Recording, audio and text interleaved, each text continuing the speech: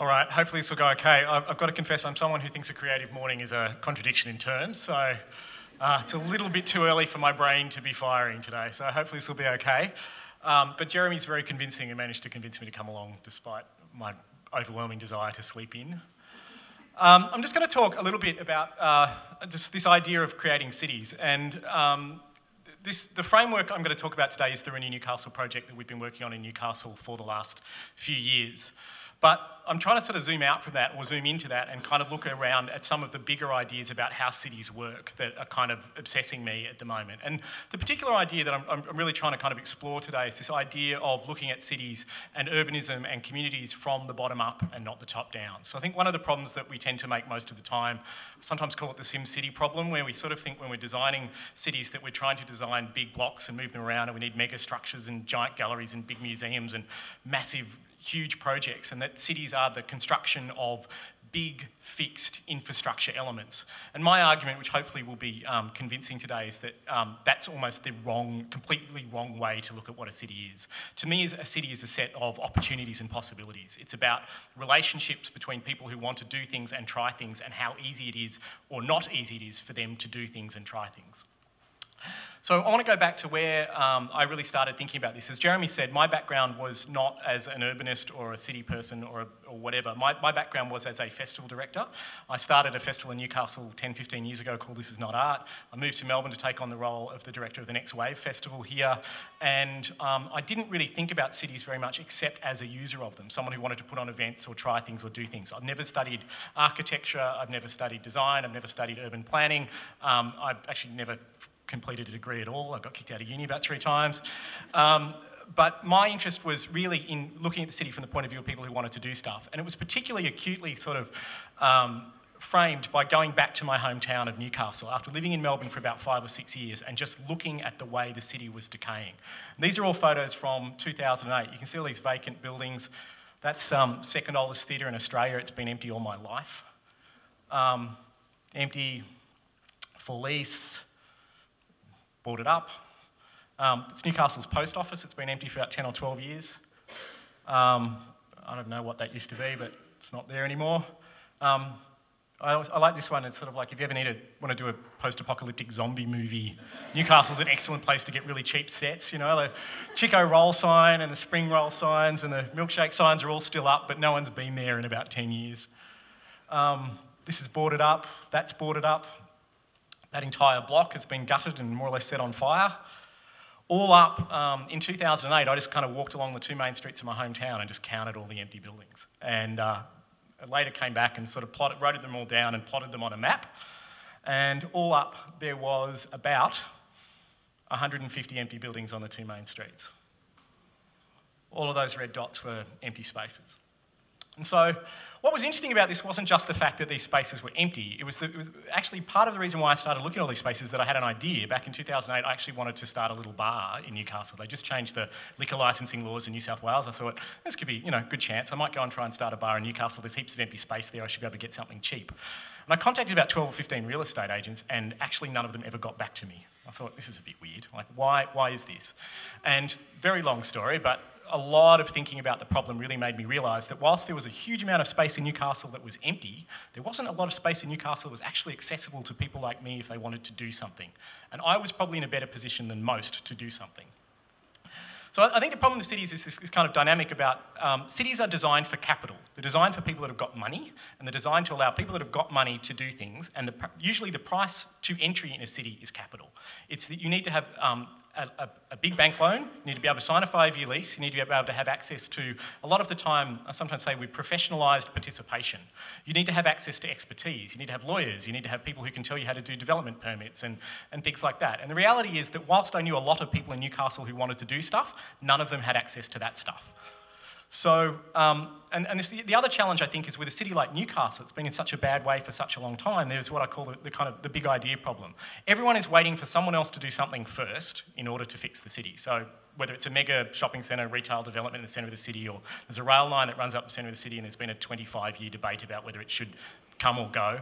All of these are legitimate questions, but the problem is that everyone's sort of looking at it again from this sort of top-down, big picture point of view, and they're not asking the really basic questions of how do we get people who want to do things in the city now to do them?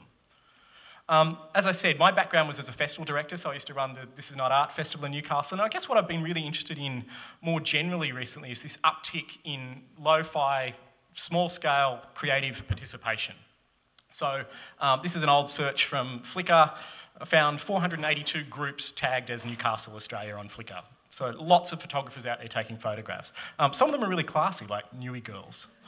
Some of them are a bit Newcastle Harbour Facilities, that's a specialist interest, I think it's fair to say. Storm and Lightning Group, okay. But it's a little great project like this, 10-10-10. So just people who spontaneously organise in the local community to take photos on the 10th of the 10th, 2010 and document them together. So lots of little these creative things that are happening out there. Etsy is another one of my favourite sort of things to look at, I think, as a phenomenon. So if you look at, this is an old search from Newcastle, found 700 items, about 40 sellers on Etsy in Newcastle. This is a more recent search, that number's actually tripled in the course of about 18 months between those two searches. A really interesting factoid, which I found from the head of Etsy when he came out to Australia last year, is that 70% of Australian Etsy sales are international exports. Which means there's lots of people in communities like Newcastle doing stuff and selling it all around the world, but you can't see them in Newcastle. Like there's no physical evidence or presence that they're actually there. What had interested me in my life as a festival director, I was writing a column for The Age, and I presented a couple of TV series on the ABC. I was really interested in this incredible phenomenon of small-scale creative participation growing. And in the 6 years up to when we started Renew Newcastle, it's my little favourite example. There was a 671% increase in the number of jewellers working professionally or semi-professionally in Australia. And that's the flip side of that Etsy effect. There's lots of people working, they're selling things through design markets, they've got lots of opportunities. They may only be doing $1,000, $2,000 worth of business a year, but they're out there and they're doing stuff. You can't see them in their local communities. And the traditional proposition about getting them into a retail space doesn't really make sense. You know, they're not going to go and take a 5-year lease. They're not going to go and borrow $100,000. They're not going to go and take up opportunities on that scale because it doesn't make sense for them. The reason they're doing what they're doing is because the barriers to entry have been really low and allowed them to get started easily. If you want them to progress from there to doing something in the real world, you need to provide them with low barriers to entry to allow them to do that. The other thing that's going on in the world that interests me a lot is you're seeing the sort of end of retail as we knew it. So for such a long time, you know, we just built retail, more and more and more and more of it because, you know, that was the logic of how we organised our cities. What's happening at the moment, I don't know if anyone's seen deadmalls.com. It's a fantastic ruin porn website of dead shopping centres all around the world. But the reality is that, you know, iTunes, Amazon, you're witnessing this incredible transformation of retail that's kind of taking the logic out of the way in which we designed and ran places for such a long time. Poor Jerry Harvey's complaining that he can't make money anymore. In the UK and the US, it's even worse. So the same term keeps turning up, ghost towns. Malls are turning into ghost towns. In the UK, 208 companies operating 21,000 stores employing 187,000 people went broke between 2007 and 2012. In Australia, we've witnessed some of that. We haven't had the same depth of recession, but everywhere I'm talking to people that are in retail, go and have a look at Bridge Road, go and have a look at Newcastle, go and have a look at anywhere there's a main street. Even most shopping centres have had to dramatically cut their, even if they look full, they're not making anywhere near the money they were making a few years ago because that whole logic has been upended by things moving online. So on one side, you've got two things happening. You've got this incredible upsurge of people doing stuff in their bedrooms and spare rooms and garages and selling it all around the world. That's one flip side of the internet phenomenon. And the other side, you've got this kind of logic of how we used to just sell junk from China on shops in markups on main streets and make money out of it. That's kind of falling apart because you can get junk from China cheaper on the internet now. So sometimes, you're probably all graphic designers. I mocked this up last night. It's pretty shit. But there's a long tail of city makers. So the reality at the moment is that you've got, cities are designed for people with capital. They're designed for that like top 10% of people who want to do stuff. The question I was kind of theoretically asking myself was, what happens if you move that slider along to there? What happens if you allow, rather than 10% of people in a city to try things and start things and do things, what happens if you allow 60%, 80%, 100%, or at least 20, 30%? So a lot of my thinking now is about this idea of an iterative city. So rather than this idea of the big picture, we're going to decide what happens and build it and spend a lot of capital on it, and we're going to build everything to a financial formula. The way I think about cities and what we've tried to do with Renew Newcastle is, what happens if we do the reverse? What happens if we admit that we don't know what we're doing and we just try lots of stuff? We encourage lots of people to try lots of things, and we embrace the idea of an open-ended experiment. What should theoretically happen out of that process is that after a few years, you start to accumulate what works. What's left behind is what works. So we started working with Renew Newcastle in 2008. 2008, we started with this process. We signed a bunch of legal paperwork. We incorporated a not-for-profit company called Renew Newcastle. And what Renew Newcastle is set up to do is borrow buildings from their owners while they're empty and lend them to people who want to start stuff. And I could talk for hours about the very boring process natures of how that works, but a lot of what we do is based on the premise that we're using buildings on a rolling short-term basis, so if the owner gets a better offer, they can have their building back. In the interim, they give it to us for free, and we give it to someone else for basically nothing. We give someone a chance to start something. We manage, or we try to manage as much as possible, all of those complexities, like the DAs and the permit processes and the insurance, the public liability, all of that sort of stuff. So what we're doing is creating a system that lowers the barrier so that lots and lots and lots of new people can try things that weren't able to try them before. By early 2009, we'd started moving people into spaces. These are some of the same spaces I showed you before. People were getting in there, they were cleaning them up, they were fixing them up, they were using their own energy, and people were trying all sorts of stuff. This is a sound art gallery, the only dedicated sound art gallery in all of Australia, ran for a couple of years on the mall in Newcastle. Fair to say that's a niche interest and didn't find a commercial market in the long term, but it was a great experiment. Going back to the Flickr thing, this is a photography gallery really supporting those kind of photographers, the people who aren't quite professional enough to have their own galleries, but are making really good stuff and wanting an opportunity to exhibit it. They had group shows where they had 800 people lining up to get into the opening nights because a huge cross-section of the community were involved in exhibiting their work there. This is a contemporary art gallery in what was a bare concrete shell. So we just worked with the fact it was a bare concrete shell. We didn't try to do too much in terms of fit out or cost. But what that allowed was someone to put in an exhibition where they covered the walls with latex, as you do, and invited the public to rip it off, which was, I'm going to say, one of the most therapeutic exhibitions I've ever been to. It's really quite enjoyable. And then you had other examples of this. Like this is your classic kind of, Etsy kind of outcome. So these are all young mums who make kids' clothes, bags, jewellery. They've come together. There were initially 5 of them. I think there's about 30 involved now. We've moved this project about 4 times in different spaces. They'd all been making stuff and selling it online or selling it through design markets or finding audiences out there in other kinds of ways. They were able to, between the 5 of them, staff a shop and take it over. They probably couldn't have, in their right minds, ever have taken a 5-year lease to get a project going, but wherever we've put them, lots of people have gone there because people are interested in what they're doing and it's made a big difference. So come to 2010, these projects are all up and running. We've got an Indigenous art gallery, we've got a zine store, milliners, an upcycled design store, artist-run gallery and studio complex. By 2011, we've got record labels, arts, crafts, design spaces for people to do crafts and sell local arts and crafts. Makespace, the one I showed you before, has moved a couple of times. This is an old ophthalmologist surgery that's been converted into a workspace for little 1- and 2-person based like laptop businesses, so designers, online publishers, people like that. This is a co-working space. This is an interesting example of our philosophy of just like doing what you can with the buildings that you've got. So I showed you the example before of the artist-run gallery, the gallery exhibition space in the bare concrete shell. This is the other end of the spectrum. The owner said, look, it's grade A office. I've just spent all this money on it. You can have it, but you can't put a nail in the wall.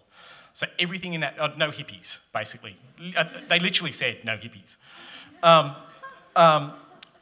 This is all done on trestle tables. Everything in that picture can be just picked up and moved, and it's designed to be able to be moved, and we've moved it 3 or 4 times. They've now found a more permanent home. Another design studio.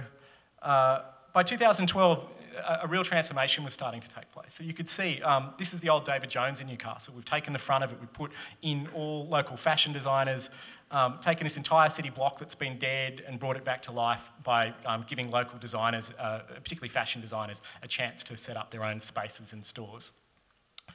By 2013, the area had changed dramatically. This is the same place I was showing you in the pictures at the beginning. Where there had once been empty shops, there's suddenly cafes, restaurants, new traders opened up. We've taken this derelict former bar, it's now functioning as a small venue. I never did get to start my bar, but someone else did, so that's all right. This is the old David Jones, suddenly back to life again. People there.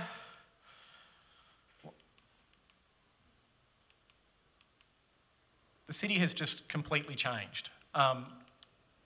Shannon Hardigan, who's a photographer, we'd lent him a building in the wrong end of an arcade. There was a bad 80s arcade in Newcastle. He has bought this building to move his business into, after getting a toehold on a rolling 30-day basis on a Renew Newcastle space. This is a jeweller that's now a full commercial tenant in the city. Again, example of that sort of Etsy stuff going back to that uptick in jewellers. Like there's half a dozen local jewellers who come together to set up this space. It's now a commercial concern, and they're running classes for other people who want to do jewellery. All up, Renew Newcastle, we've done 120 projects in 54 or 55 buildings that were once empty in the city in about 4 years. There's been a 50 to 90% drop in the vacancy rate, 50% across the city as a whole, and about 90% in some of the areas we've been working at intensively. 2 projects have bought buildings after getting a toehold through us. Lonely Planet named Newcastle in 2011 one of the top 10 cities to visit in the world. It was the first time any Australian city had ever made that list, and they cited Renew Newcastle as the key reason why they had done that. There's about 20 places around the world. We've just started a project in Docklands. We're up to about 10 spaces now that Renew Australia have started. There's about 20 places. There's Renew Rotterdam, there's Renew Lisbon, there's Renew projects in two projects in Ontario, in Canada, one in Toronto, one in a little town called New Tecumseth. There's Renew Adelaide in Australia, there's projects, and there's lots of individual people that are using our basic legal template. We've open sourced all the stuff that we've learned, so you can go to the Renew Australia website and you can download the licence agreement that we use, and there's a guide there that's quite free if anyone wants to read it about the, how to approach property owners and why the model works and all that sort of stuff. And we keep coming across, I literally run into people who go, oh, by the way, I downloaded that document from your website and that's how I got to access this space. So the model has been really, really successful. The flip side of that is that all of that big picture stuff that was supposed to happen in Newcastle, the big development and the inner city train line stuff, none of it has still happened yet. We're still waiting. It was 3 to 5 years away back in 2008, and it's 3 to 5 years away in 2013. I think one of the real dangers that you get is that cities tend to defer the future. It's not that there's anything wrong with the big picture stuff. There's nothing wrong with, doing master plans and big designs and thinking about those sort of infrastructure questions and trying to make changes on a grand scale. It's not necessarily a bad thing. But deferring the future and waiting for the big stuff to happen at the expense of accumulating all the little wins and supporting all the little stuff you can do now, to me, is a fundamental structural mistake about how people get cities wrong. So yeah, that's my spiel. Just to get a plug in, I'm crowdfunding a book. It's called Creating Cities. It's still running on Possible. I've actually tripled my target already. But if you want to get your name in the book, and if you want to pre-order a copy, you can do that. And the Renew Australia website has links to all of those projects and has, as I said, we've sort of open sourced a lot of the information, the tools out there about how to access properties and run these kind of projects, and there's guides on our websites about that. So I think I've gone a bit under time, but it's the danger of talking fast. Thanks.